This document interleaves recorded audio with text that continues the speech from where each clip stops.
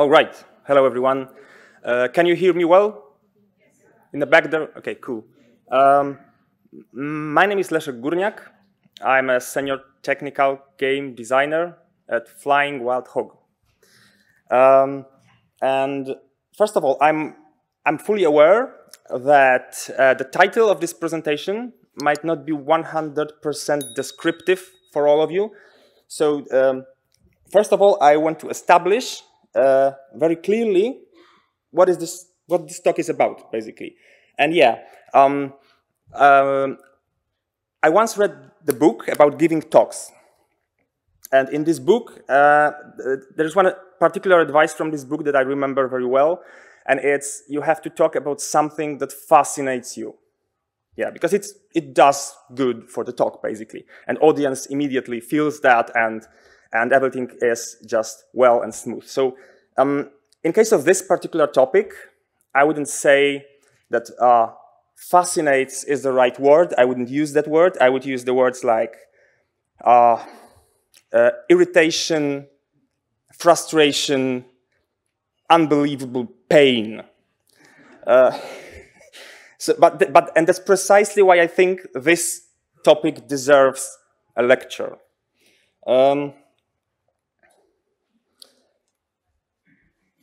This talk is not about why we create bad games, because this is way too broad topic. It's not for a single lecture. I wouldn't want to tackle it.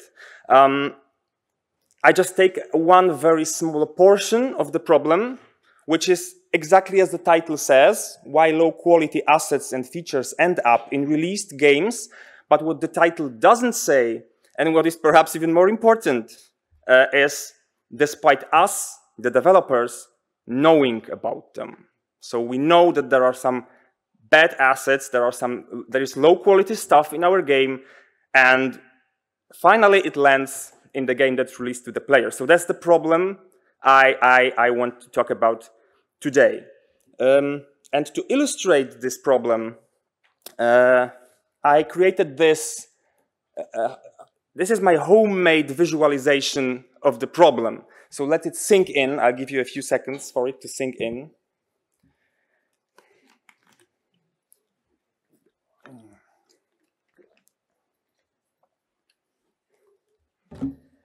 All right. So I have two examples. To make it even more clear, I have two examples of situations where bad, low-quality assets ended up in released games. And the first one is codenamed Final Placeholders. And once upon a time, I worked on this quest, and I needed, at some point, as a gameplay designer, gameplay scripter, I worked on gameplay sequence, combat objectives, and so on. At some point, I needed the explosion particle. And at the time, the approach I consider most appropriate was I just looked through the project, what explosion particles are used in other levels, in other quests, and I stumbled upon this nice explosion particle with this strange TEMP postfix in its name. My way of thinking was, well, it's used everywhere, so I added it to the game. It didn't really look that bad. By the way, those examples are real life, but details are slightly altered. So those things actually happen. So yeah, so I added this explosion particle with the TEMP in its name because my way of thinking was, surely there is some kind of pipeline taking place here, right? If there are a lot of assets with TEMP in their name used in the project, probably there's going to be some kind of visual pass at some point, and someone's going to straighten things up, optimize, improve the visuals. So there's surely some kind of pipeline taking place, right? Right? Yeah, and so unfortunately what happened many months later is that particular assets, along with many other assets with TMP in their names, were released in the final game. So that's the first example, Final Placeholders. And the second one is, who approved this? One day I worked on the game that featured a dynamic difficulty scaling system. I joined the project when it was in a more or less advanced stage, so I tried to work out how the system worked, and for me it was pretty unclear, not to say broken. So I started asking questions. And guess what? Literally not a single person I asked, not a single person said that they are happy with the shape of this particular feature.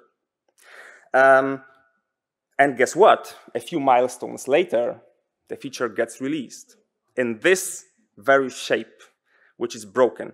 So yeah, so this is who approved this. Those are those two examples I wanted to give you to make the subject of this presentation even more clear. And I have a question to all of you. If you could just raise your hands if you, at least once in your game, the industry career, experience situation more or less like that. Like, how many of you experience situation more or less like that? Oh, yeah, because, you know, I was actually afraid that only a few hands will raise and the whole lecture will just be like completely non-trustworthy anymore. But so cool. So it's quite a common issue. And the question is why that happens. Why? And usually when you ask people with a fairly a considerable experience in a game industry, I give you one of the three following reasons why it happens. The first one is micromanagement. The second one is demotivated team. People don't care, so they leave bad stuff in the game. And the third one is budget and time constraints. All three of them are super reasonable, and all three of them are valid reasons why such things happen. However, I strongly believe, and my practical experience supports it, at least to some extent, that there is another very important factor in play. And it's this. Somebody will take care of this for sure approach. How many times, seeing awful quality in our project, we just thought to ourselves this very phrase or a variation of it, like, for sure someone will notice that there is something wrong. It can't happen that it will be released in this state. Somebody will take care of this for sure. And actually this phenomenon is a very well-known phenomenon in social psychology. It's called diffusion of responsibility. And in my opinion,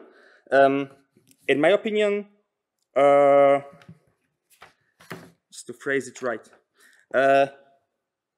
yeah, in my opinion, this diffusion of responsibility, or this somebody will take care of this for sure approach, is actually often a root cause of either micromanagement, demotivation in the team, or budget and time constraints.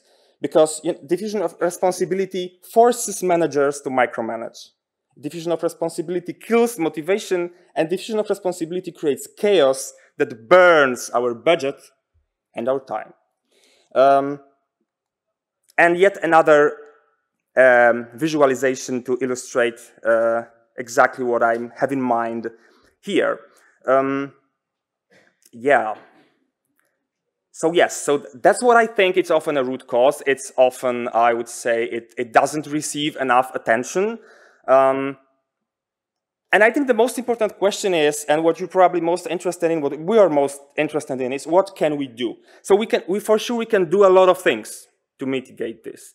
A lot of things, but only two of them that are actually quite similar in some aspects. Only two of them are subject of my presentation.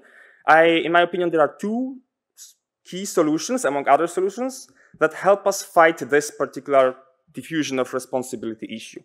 And the first is formal ownership.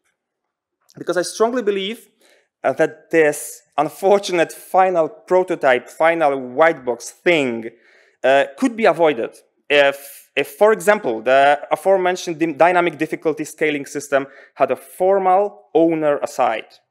And in my opinion, every feature and asset needs a formal owner assigned. And what I mean by formal ownership I mean the person being responsible for asset or feature or set of assets or set of features who drives basically a production pipeline, makes things happen.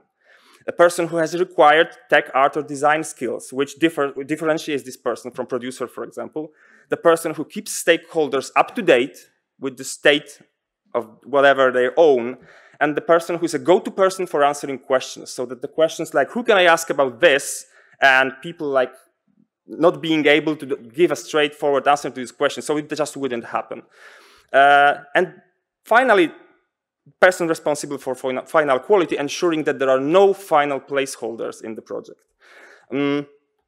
What is actually interesting from my experience, to achieve the best results, owners should be chosen from among, not from among leads or managers, but from regular or senior developers.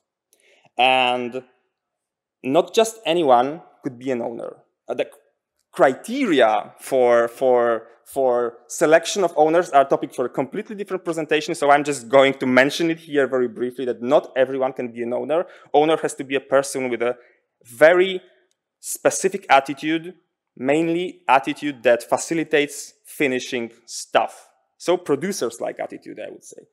And what is very important, and that's often a misconception, owners don't usually design things from scratch. They actually receive high-level requirements from stakeholders like directors or leads, but then they take them and they see them through to completion, and they are responsible and accountable for their quality.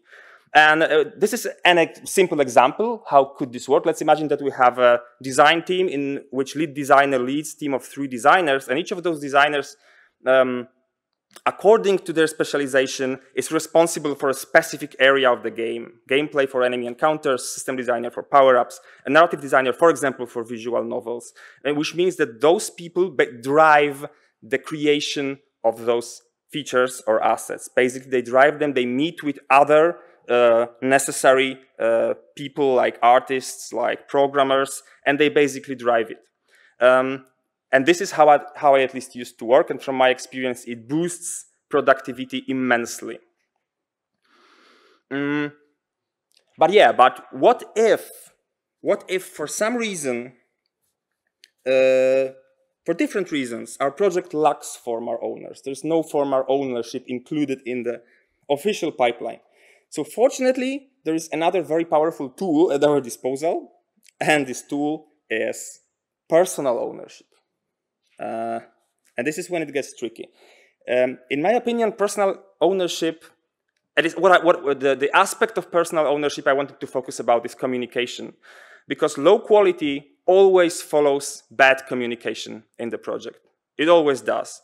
And in every single project I worked on, before the game industry as well.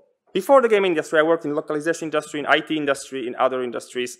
In every single project, in every single team, there were many people complaining about bad communication. Like, always, every time. And the thing is that people usually expect directors, leads, managers to handle that communication with top-down approach. Like, people just sit there and they want to be told everything. Like, what's the current state? What's the situation? Like, they want to be updated constantly, continuously, right? And this is how usually people perceive the flow of communication in the team, that there is a person or group of people responsible for it. However, what people often miss is that to actually fix communication problems, the communication cannot only be top-down, it has to be bottom-up as well. Bottom-up, and by bottom-up, I mean that we are all responsible for it. So every time someone comes to me, for example, and says that there is a problem with communication, there's a bad communication, leads are not doing their job when communicating things, the first question that I ask is, have you tried to find the information yourself? Have you actually tried to look for information on your own? Because, and especially in creative industry, and especially in game development, communication is a super complicated stuff. The extent to which things get outdated, you know, things change and shift. We have to actively reach to other team members and look for up-to-date information, and we also have to keep other team members informed. We cannot rely on managers doing that. And actually, what is even more, I strongly believe that no director, no producer, no lead can by themselves, by communicating things only top-down, and now that's a long phrase, I even wrote it down, maintain the quality of communication required for the video game production to go smoothly. I think that's impossible. Without us communicating bottom up, the communication will always be flawed. And yeah, going further, there is this book, Extreme Ownership, written by 2 Navy SEALs. And there is this one thing in this book that I particularly like, which they describe as leading up the chain of command. And it's very directly connected with communication, and it's actually connected with something that frustrates us very often as developers, which is the fact that we feel that we don't have influence over the project. And what they claim, and what I fully agree with, that what we can actually do, and we do this through bottom-up communication, we can lead up the chain of command by providing our leads and higher-ups with proper updated information. And this is the best way we can actually shape the project, to lead up the chain of command. It is not possible without bottom-up communication, because bad decisions are often made because higher-ups don't have full information. And we are responsible for sharing this information with them, and we cannot rely on this being handled top-down. And a controversial opinion from me, I actually think that remote work is, when you add all its advantages and disadvantages, it's bad for communication. And with hybrid and remote models being more and more widespread right now, it's even bigger challenge to maintain the proper level of communication. So bottom-up communication is even more important right now, the communication that comes from you to everyone else. So yeah, so truly I say to you guys, ask for you will not be told, tell for no one else will tell, unfortunately. So yeah, so to sum things up, either micromanagement, demotivated team, or budget constraints, that all those aspects could be attributed to final placeholders and who approved these issues and this kind of stuff. But I personally think that we should pay special attention to this somebody will take care for sure approach, aka diffusion of responsibility. And we can fight it with formal ownership and personal ownership. Formal ownership is more for producers and leads thing because it has to be formally introduced. Personal ownership is, we can do this anytime, and we all should feel personally responsible for information and flow of information in the team. And what they both have in common is the responsibility. And yeah, and without clear responsibility, unfortunately, we are trapped with the diffusion of responsibility. Someone will take care of this for sure assumption. And I'm telling you what is for sure is one thing, and it's that in way too many cases, nobody will. Thank you very much.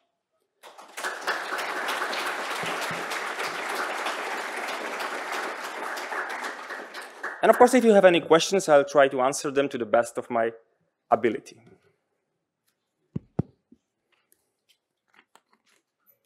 Doesn't seem to be any, so thank you again. Sorry, there's one. I wasn't sure if I'm getting a microphone. How would you approach upper management about this? Like if you were to give an elevator pitch on the problem to convince like CEO to introduce formal ownership, what would you say? You know what? I would probably just go with this. Basically, I would describe what it's all about and what are the main advantages of it, and stress the fact that it does mitigate to much extent the problem of diffusion of responsibility.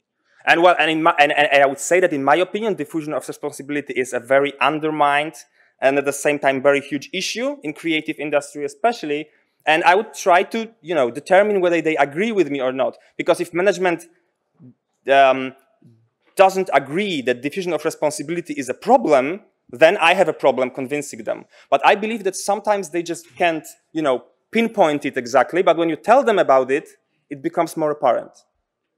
I see. And one more question. Do you think that maybe more often than not, like everyone is aware and they just leave it because you know, maybe players won't notice, maybe no one will care anyway, so why would you spend time or resources on replacing a temporary asset, for instance? Sometimes it might be the issue, and in one of examples I gave, the one with particle, this might have been an issue because it's something that that players can basically miss. What it actually breaks more, I think, than visuals is it breaks optimization of the game, which is a bigger problem. But in case of broken dynamic difficulty scaling system, which is a key system for the particular game, I don't think this was the mindset. Like players won't notice. Oh, I tell you, player noticed that. So no. So it depends on the scale and severity of the issue, I would say. Was it patched after all?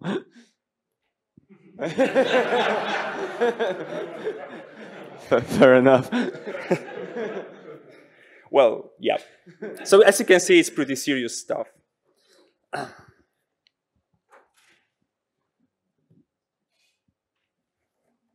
think we still have around 8 minutes. So I believe that there is one question there. Okay. Hello, thanks for your talk. Small question. When you explained all of this mess with temp art, for me, the question, how many people worked on that? I'm not sure I understand the question. So we have you explained about the project where you have lots of temp art. Lots of temporary assets. Yes, and lots of assets with bad quality came to production and impacted. So when we talked about development team artists and so on, all this stuff, people who are like a group of people responsible on it that actually had shared responsibility and failed. How many people it was? And what org structure, what processes did they use to make it happen? So you asked me what it looked like at the time, or how I think it should have been? How it looked at the time that it was possible. So it basically looked at the time in a way that gameplay designers were just placing things in the level according to their better judgment, expecting some kind of visual polish stage to take place at some point, but it never did. But about what amount of people around all of this process are we talking? 30? Okay. 30, I would say. And how many teams? 4. Okay. Yeah, so I don't know if it answers your question. Yeah, it answers. Okay. It's interesting because for me it looks like it's not enough maybe org structure processes that even QAing some life cycle of any asset that can be done even with Jira. I mean, yeah, I fully agree that there was definitely something missing in the process. Yeah, and actually, in my opinion, formal ownership could, at least to a huge extent, fix this issue. Because for the one of the competences and responsibilities of the owner is to make sure that things are of a final acceptable quality when they go to this acceptance stage, I would say. Totally agree. But do you think that all the stuff should be like informal ownership, any small task, or it can be like team ownership? Of course it can be. And there are many kinds of ownership. A formal ownership with a single person being owner is just one. I would say another extreme is this personal ownership, when ownership is distributed, but we can trust people that they feel they own things and they communicate things. Like, for example, someone communicate to art team, hey, I use this temporary asset, do something about it, because nobody did, because they just thought that art somehow magically knows about it, right? So there are many ways, and at the same, I fully agree that something like team ownership could also be introduced in a way that, for example, certain strike team is just responsible and accountable for the quality of assets in a given milestone or whatever, right? It just has to be very clearly said, because the problem with diffusion of responsibility is that people just don't know who's responsible. And that's what I observe in the game project way too often. Thank you.